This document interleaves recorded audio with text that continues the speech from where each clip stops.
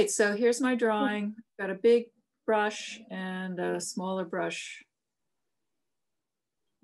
I start with cad yellow. And then I thought, oh, I should have wet the paper first. So then I furiously went around wetting the paper, kind of wetting everything, really. And I wanted to keep that little kitchen window bright, so I had to blot that.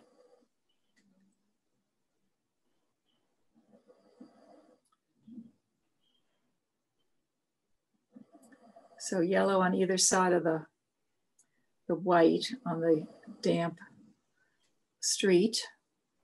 I went out on Sunday during the rain. It had just gotten dark and it started raining, but it wasn't as heavy as it became. So I took the pictures in the rain.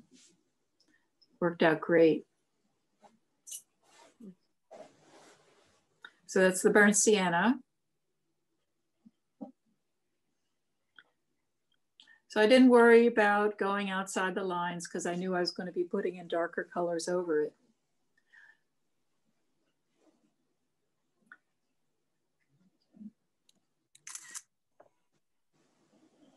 So now, actually, now it's the next day and my paper dried. So now I'm wetting everywhere where I want my ultramarine blue to go. And it's not going to be an even weight of ultramarine. I'm going to be putting, it's going to be heavy up at the top, but I wet my paper so much that it wasn't quite as dark as I would have liked, but that's okay.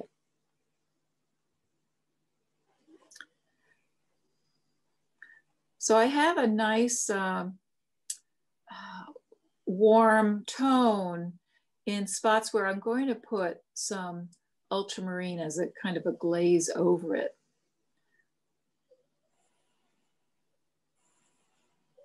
So I'm still wetting it.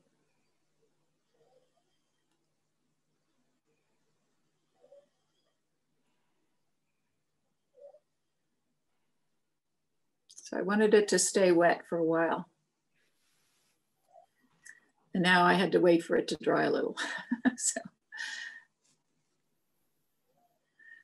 Okay, trying to decide what brush to use. I'm going with my oval.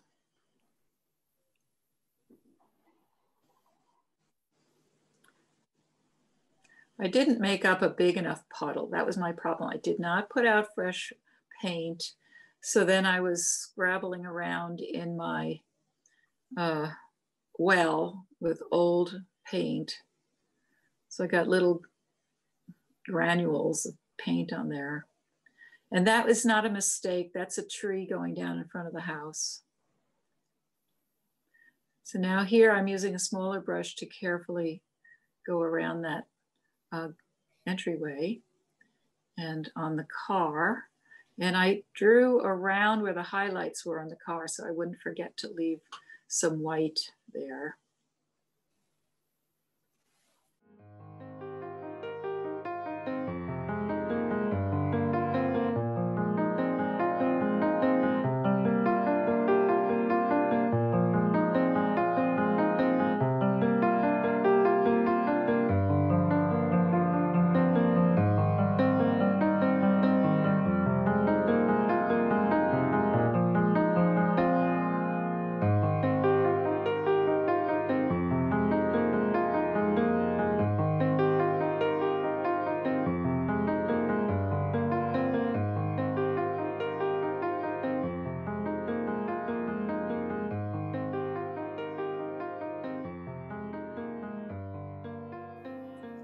So I use dry brush, see that dry brush there to get a little sparkle and to suggest some gravel.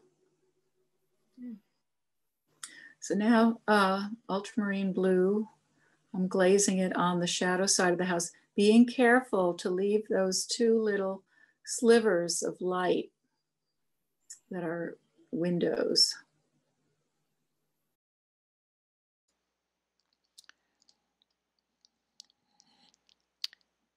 Here I'm putting detail around the gate.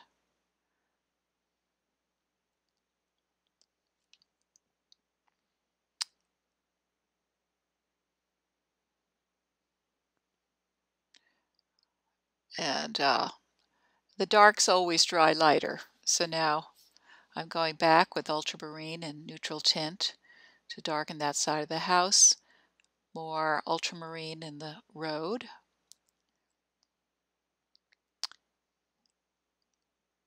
And now going to go in with some dark neutral tint.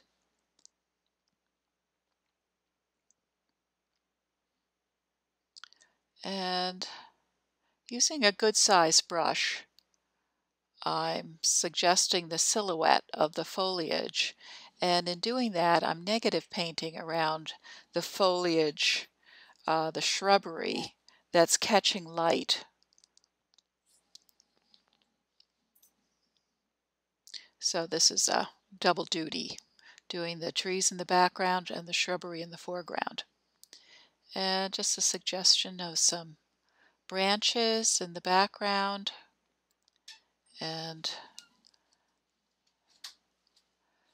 more of that negative painting.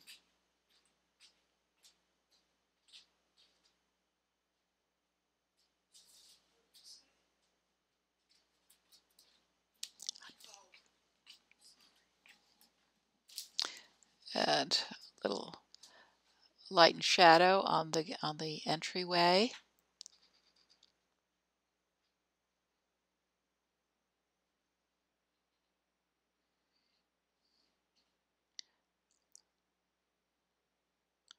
I love doing these silhouetted trees.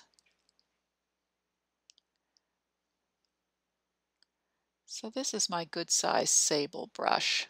Holds a lot. So I can really travel with it without having to go back into my paint. So I dampen the sky a bit so that when I add the trees, it has a soft edge.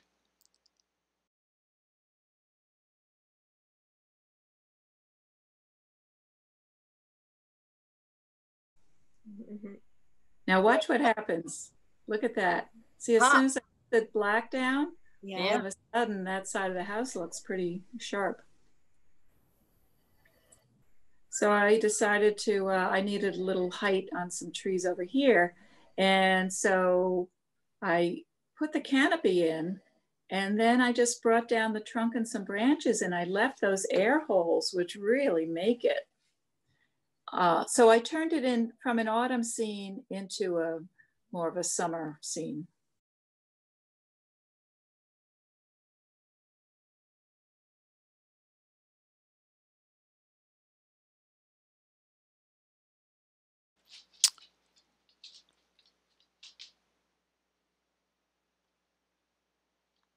Here I got out my rigger brush so I could do the finer branches.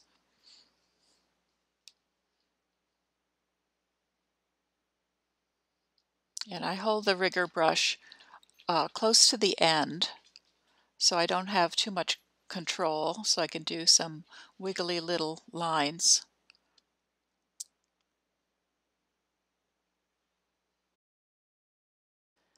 Notice how I turn the brush in my hand. I apply the paint for the foliage in all different ways. Just trying to get lots of erratic marks. I have a lot of fun doing this. And now we're almost done. Have to put the darks in the foreground. So I want to use brushes that I can really load with my neutral tint. This is a squirrel mop. And then I use a silver black velvet squirrel brush. I often have two brushes going at the same time. Often one of them is just has water on it, so I can soften edges. And I just gave the paper a little spritz. I want to get some flow here. My board is tilted, so I I can use gravity. And so now I'm dropping other pure pigment into this neutral tint. Some ultramarine, some burnt sienna, just to make that dark more interesting.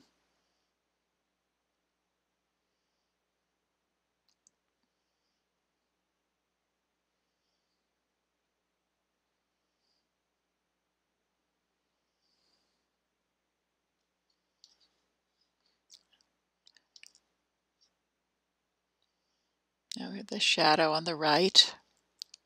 Again, I load the brush, use a little dry brush, use a little dampened brush, just so it's a smoother transition to the area of reflection in the road.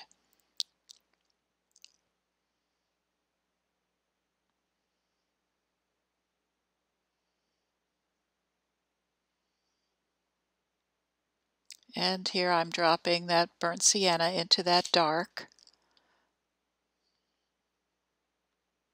Often I see these colors in the photograph, even though it was a very, very dull photo. I can imagine these warms and cools.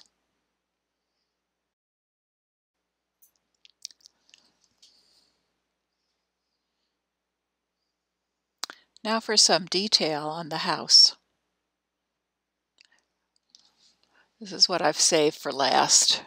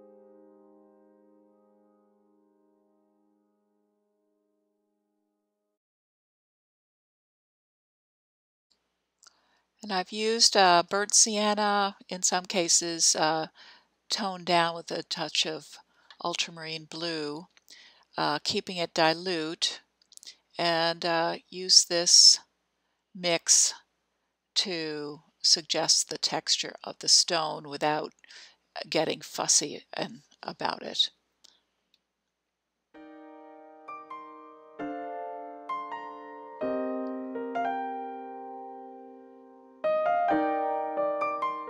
All right, maybe a little fussy.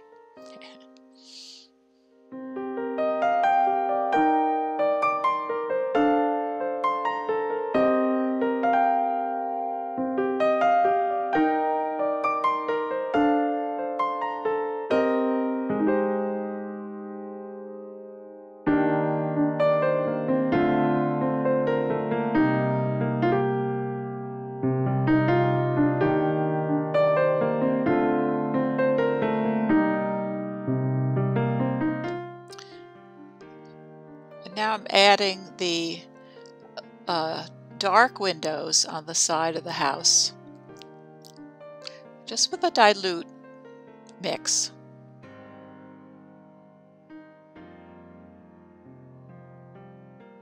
Last touches.